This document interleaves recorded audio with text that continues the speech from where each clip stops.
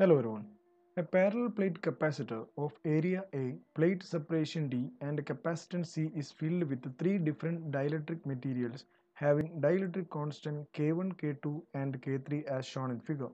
If a single dielectric material is to be used to have the same capacitance C in this capacitor, then its dielectric constant K is given by. So you can look at the diagram here. The single capacitor, that means two parallel plate, is filled with a different dielectric constant. But here now it will act as a different capacitors. That is, this one can be said as the capacitance C1 because it is filled with the dielectric constant K1. Same way it is having another capacitance said as C2, and same way this is as the another capacitance C3. First of all, what is the capacitance C1 here?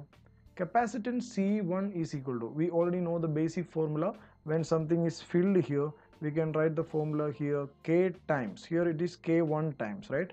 Epsilon 0 A divided by D, that is a formula here.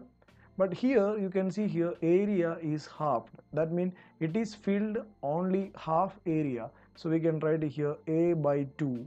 And what about the D here? D is also become half. You can see here in this case what is the distance here, that is the D by 2. So what is the C1 here? You got C1 is equal to K1 times epsilon 0 A divided by D, because these two cancel. Same way we can also write here C2 K2 times epsilon 0 A. What is the A here? A by 2. What is the D here? D by 2. So once again A by 2 divided by D by 2, 2 cancel, so once again we are getting C2 is equal to K2 times epsilon 0 A divided by D. Same way now you can calculate what is the C3.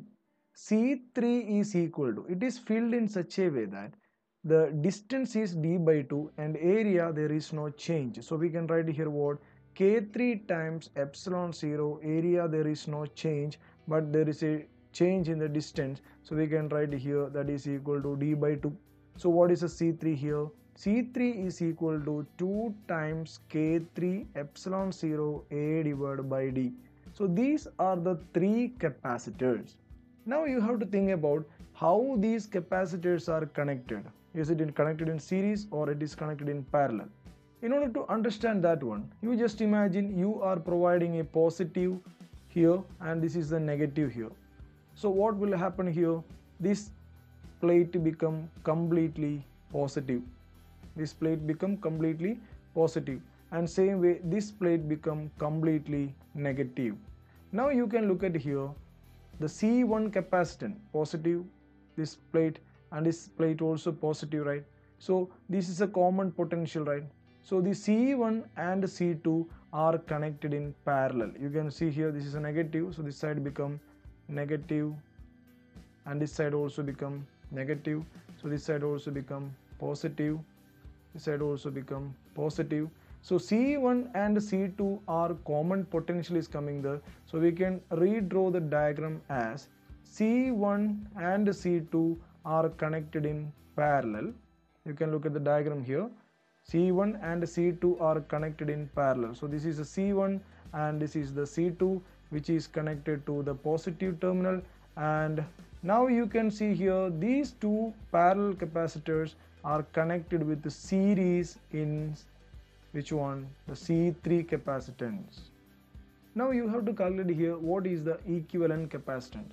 So you can see here C1 and C2 are connected in parallel. So if the C1 and C2 are connected in parallel, you can once again redraw. This is the net capacitance of C1 and C2. That means we can say here C1 plus C2 because these are parallel connection. Once again there is one more capacitor is there, that is equal to C3. Now effectively how you can calculate the C equivalent? 1 by C equivalent is equal to, you can see here the C1 plus C2 and C3 are connected in series, so we can write the formula 1 by C1 plus C2 plus 1 by C3. Now you can substitute the value here. What is the 1 by C equivalent? 1 by C equivalent is equal to K times epsilon 0 A divided by D, which is equal to 1 divided by, what is the C1? C1 is equal to K1 epsilon 0 A by D plus what is C2? C2 is equal to K2 epsilon 0 A divided by D plus 1 by C3. What is the C3 value? It is given the 2 times K3 epsilon 0 A divided by D. So everywhere the epsilon 0 A by D will cancel here, right? If you take it as a common one. So what is the remaining equation? 1 by K is equal to 1 divided by K1 plus K2 plus 1 divided by 2 K3. So this is the final answer. Hope you understood this one. Thank you.